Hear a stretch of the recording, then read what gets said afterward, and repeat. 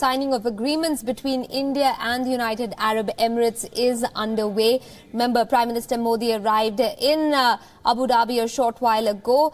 They're signing key agreements between the two nations. This is taking place on Prime Minister Modi's second visit to the UAE. The first one came back in 2015. Let's take you through some of the memoranda of understanding that are being signed between the two countries. One is for technical cooperation in the rail sector. It's been signed between the Ministry of Railways in India and the Federal Transport Authority, Land and Maritime of the United Arab Emirates. It's aimed at cooperation in infrastructure, especially in the railways. Now, the MOU will facilitate the development of joint projects, knowledge sharing, joint research and technology transfer, and it envisages the formation of a joint working group for institutionalizing the cooperation mechanism. Now, among those agreements is also one to deepen bilateral cooperation in the field of finance. The MOU between the Bombay Stock Exchange, or the BSE, and the Abu Dhabi Securities Exchange, or ADX, is also being signed and exchanged. It aims at enhancing cooperation between both the countries in the financial services industry. The main focus of this memorandum of understanding is information exchange, the exchange of experts and training for mutual benefit of both countries. It's also hoped that it will facilitate investment in financial markets by investors from both the countries. An MOU between the government of Jammu and Kashmir and DP World was also signed to establish multimodal logistics parks and a hub in Jammu comprising warehouses and specialized storage solutions.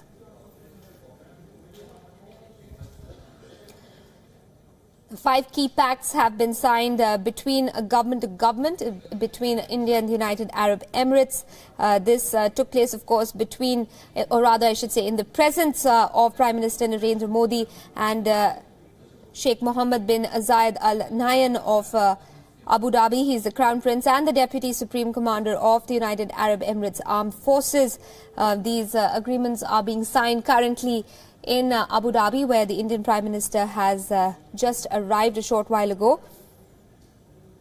Now, the fields or sectors that these MOUs, these five key government-to-government sectors, or rather MOUs, have been signed in the sectors of energy, railways, manpower and financial services. So I already took you through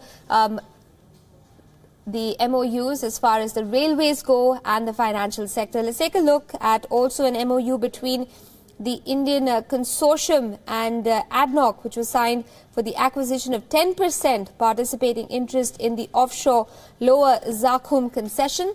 That's one of the other MOUs. This will be for 40 years from 2018 to 2057.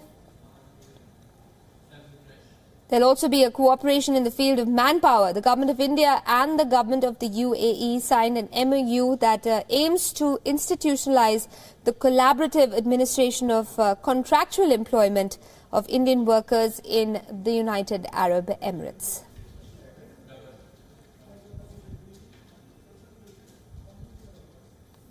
The aim of this particular one, remember, a number of expatriate workers from India are currently employed in the UAE.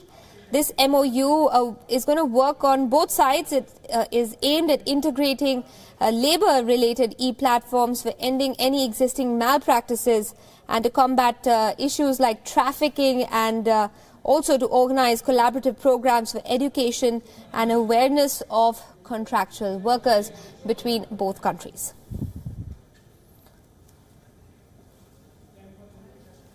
So there you have it, live visuals coming your way from Abu Dhabi, where Prime Minister Narendra Modi is on the second leg of his West Asia tour, which involves stops in 3 countries. Remember, it all started in Amman in Jordan, where he transited through on his way to Ramallah in Palestine. He arrived in Palestine earlier today. He was there for a few hours. He's now made his way across to Abu Dhabi, where he was received by the Crown Prince of the Emirate. He's currently, of course, overseeing the signing of MOUs between the two countries. Let me go across to my colleague Nishita Virendra, who is in Abu Dhabi. She's been tracking the latest for us from the Emirates itself. Nishita, 5 key pacts signed already between India and the United Arab Emirates. Only goes to show that the relationship seems to be moving from strength to strength. Absolutely.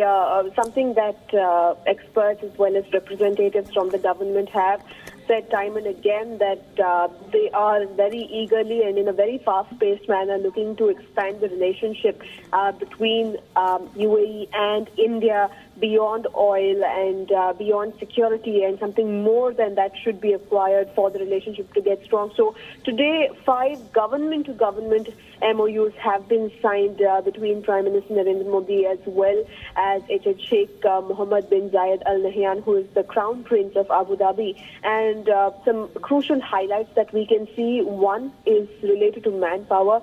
The four sectors in which these 5 MOUs have been signed are the energy sector, railways, manpower and finance.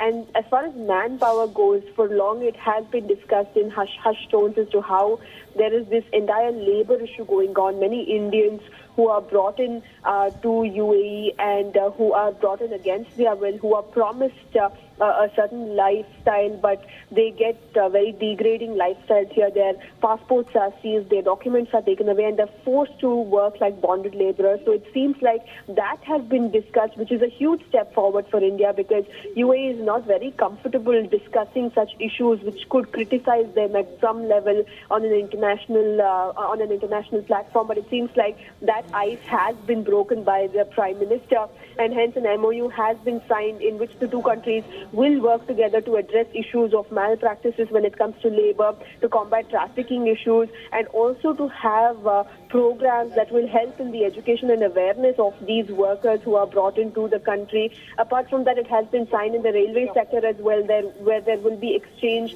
of ideas, of knowledge sharing, of research, of technology, and joint projects will also be developed. So a lot to look forward to for India and UAE together. Absolutely. Nishita, thanks for bringing us up to speed on developments from Abu Dhabi. We'll, of course, get back to you tomorrow. A lot's lined up on the Prime Minister's agenda, and Nishita will be tracking those developments for us from the UAE itself.